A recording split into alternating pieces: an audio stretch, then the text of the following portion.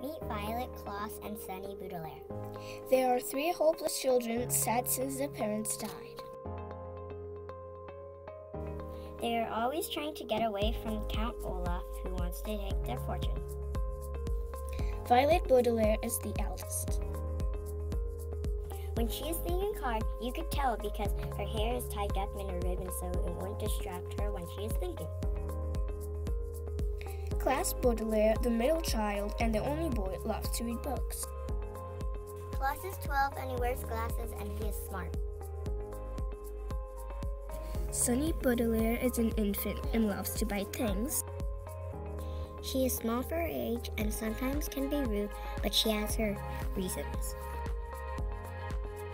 These three children are not very happy about their lives. This book is exciting but has misfortune lurking around every corner.